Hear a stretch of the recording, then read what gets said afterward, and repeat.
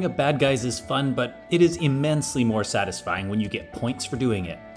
I'm Matt with Night Run Studio, and in this tutorial, we're gonna take a look at how to add a UI that keeps track of your score. Let's get started. So first thing we're gonna do here is just get our user interface set up.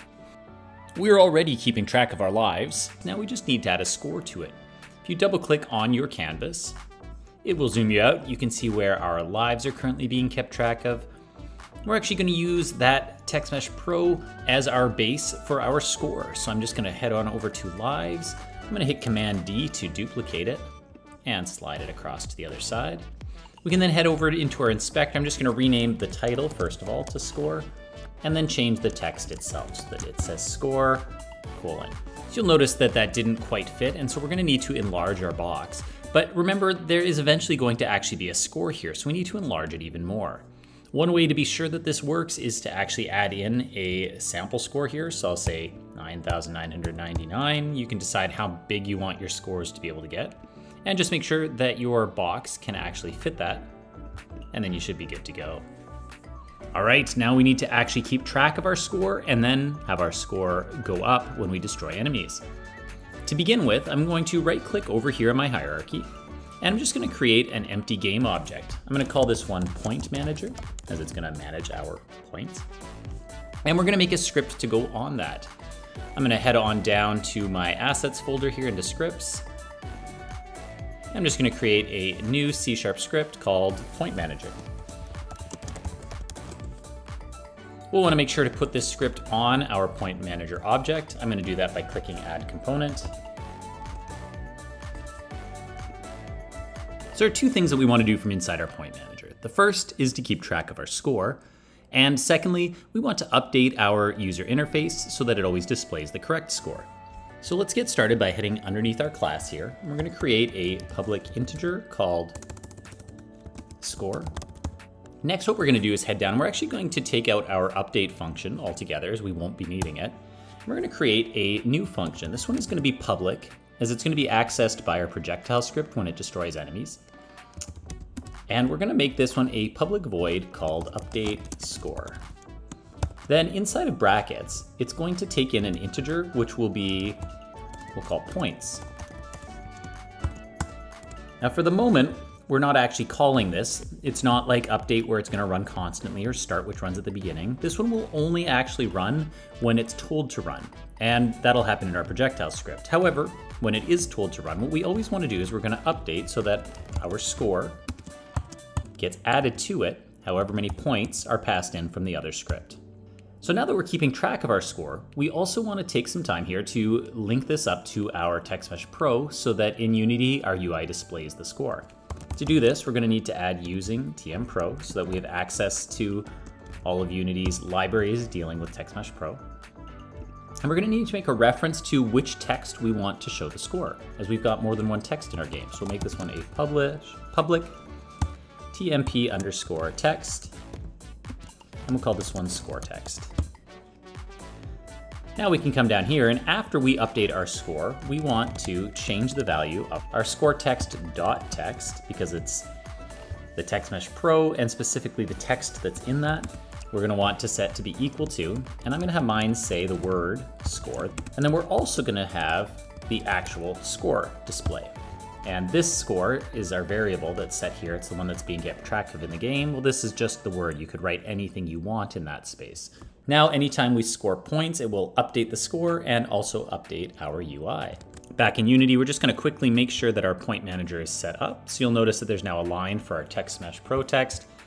And we just wanna let it know that it's the score text that's gonna change each time. So now our script knows how to talk to our score. The only thing remaining at this point is to actually make us get points on destroying enemies. Now in our earlier tutorial, we set this up inside of our projectile. And so if you look here down in this on trigger enter, anytime the projectile hits an enemy, it creates an explosion, it destroys the enemy, and then it destroys itself. And so what we're gonna wanna do here is have it so that before it destroys itself, it tells our Point Manager to get some more points. Now to do this, the script needs to know how to talk to our Point Manager. We're gonna create a private variable called Point Manager. Now this name Point Manager is the name of the script we just wrote, so it knows it's looking for a script called Point Manager. and we'll call it point manager with a lowercase p, though again, we could name the variable anything we want. The reason this one is private is because we won't need to see it in Unity, and it's not going to be talked to by any other scripts, it's doing the talking itself. Now normally we would make this public, it would create a box in Unity that we can drag the point manager into, but because our projectiles are prefabs, they aren't in the game yet, so we can't drag anything into them. So they're going to have to find the point manager for themselves. We'll do this down here in our start functions. We're going to tell the script as soon as the projectile comes to life, it's going to know that it needs to find out who the point manager is. And that point manager is going to be equal to, we'll type in GameObject.find, and then we'll type in the name of our point manager game object. Now in Unity, you'll notice that mine has no space and both the P and the M are capitalized. And so I want to make sure to spell this the same way.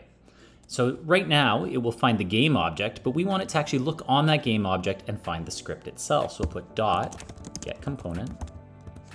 So at this point now, it's going to go into the point manager and it's going to look for a component called point manager. And again, my point manager script was also spelled without any spaces. We'll do get component, and the one it's looking for is point manager. We put 2 brackets so that it can finish the function and close it off with a semicolon. Now, as soon as the projectile comes to life, it will automatically know where the point manager script is and be able to talk to it. So now we just need to do that talking. We'll come down here, and after the enemy is destroyed, but before the projectile destroys itself, we're going to type in point managers, because that's who it's talking to, dot. And now what we want to do is we want to access that function that we wrote inside of our point manager. So if you go in here, we are now going to call the update score function, and then we're going to tell it how many points to score. We're going to go point manager dot update score, and then in brackets we'll just say how many points we want to get. We could do 50. And now each time we hit an enemy, it'll destroy the enemy, it'll update our score, and then it will destroy the projectile. At the moment, things will be mostly working. Whenever I hit an enemy, my score will go up by 50, but you may have noticed at the very beginning that my score still said I had 9,999, and we don't want that. We want to make sure that our game is updating our score at the very beginning. Now there are 2 ways to do this. One is kind of the lazy way, which would be to simply go into our score and make it so that it just says what we want it to say at the beginning. There's no reason that wouldn't work, but it's not necessarily best practice. The other thing we can do is go into our point manager, and right now our score only updates after we score a point, but we could also make it update at the very start of the game. So we could take this line right here and just do an exact copy of it into the start, so that at the start it will update our score, and then again every time we score a point. All right, and now you'll see our score is working just as intended. All right, thanks so much for watching this tutorial. I hope that you found it helpful, and if you did, I encourage you to like or subscribe to the channel. Till next time, this is Matt with Night Run Studio. Cheers.